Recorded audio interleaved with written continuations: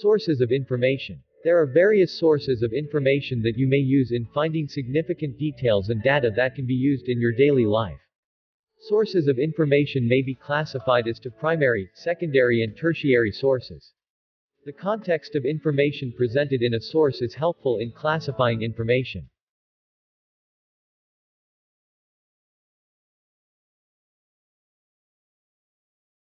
Primary sources. Sources of information are classified as primary if they are authentic and have not been subjected to evaluation or assessment. These report discoveries, sharing of information in first hand. These are information written at a certain time or period of research. Definition of primary sources vary depending on the contexts and/or disciplines. Primary sources are immediate, first-hand accounts of a topic from people who had a direct connection with it.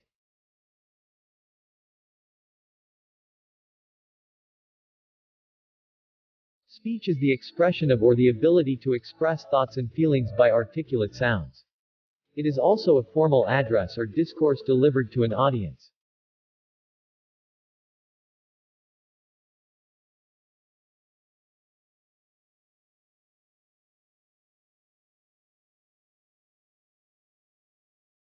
Video recording is a recording of a film or television program onto videotape. A visual or audio-visual recording on videotape, DVD, etc.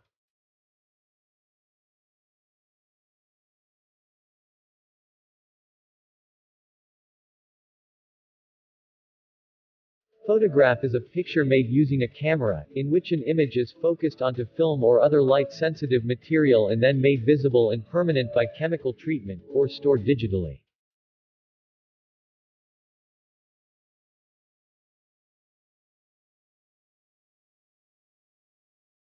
Government record. A record required by law to be made and kept. A record made by a public officer or a government agency in the course of the performance of a duty. B. A record filed in a public office.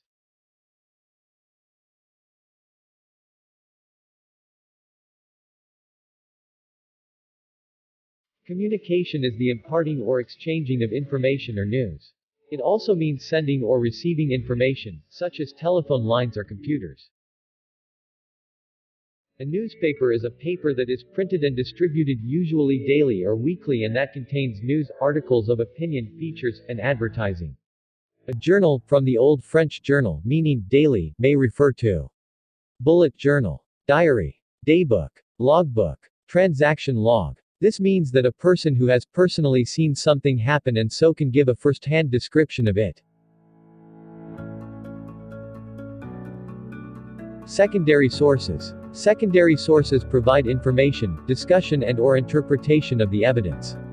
These are usually evaluations of primary sources. These are also information written by authors who do not personally witness the event or action. Definition of secondary sources vary depending on the contexts and/or disciplines. Secondary sources provide second-hand information and commentary from other researchers.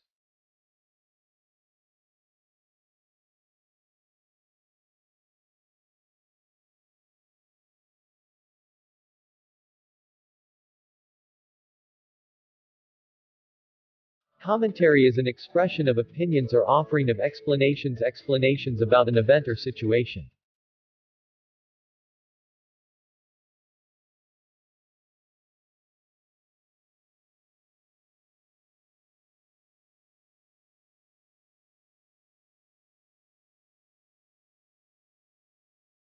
Evaluation is the making of a judgment about the amount, number, or value of something. Assessment.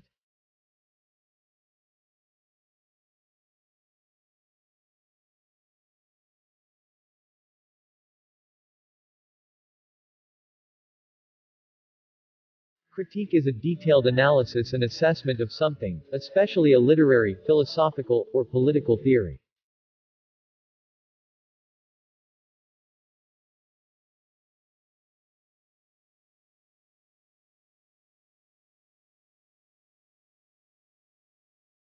History is the whole series of past events connected with someone or something.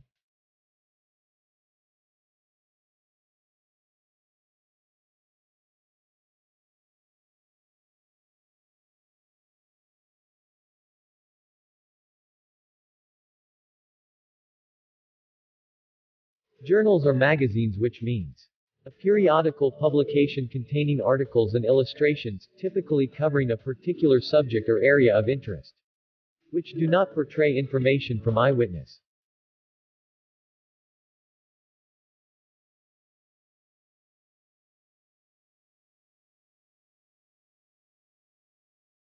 Tertiary sources. Tertiary sources serve as collection of primary and secondary sources. Tertiary sources are publications that summarize and digest the information in primary and secondary sources to provide background on a topic, idea, or event.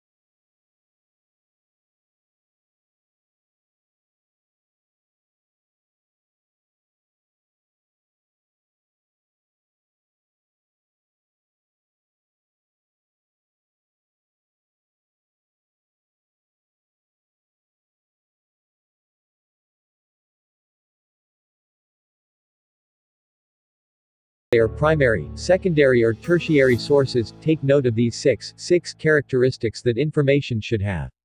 1. Accuracy. Information should be reliable, useful, free from flaws and of high quality. Accuracy is the condition or quality of being true, correct, or exact, freedom from error or defect, precision or exactness, or correctness. 2. Completeness. Information should provide all needed details. It should be able to answer the questions: what, who, when, where, why and how. Completeness is having all parts or elements, lacking nothing, whole, entire or full.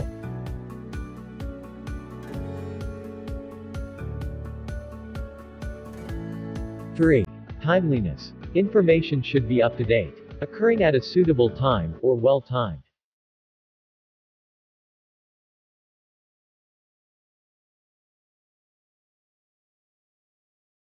4. Consistency. Information should be consistent for it to be considered accurate and useful. It is marked by harmony, regularity, or steady continuity, free from variation or contradiction.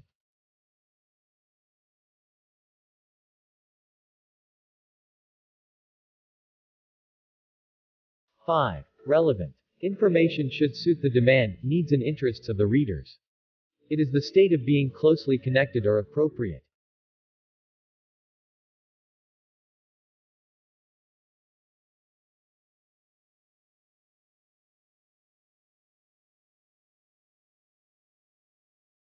6. Uniqueness. Information should be distinct. The quality of being particularly remarkable, special, or unusual.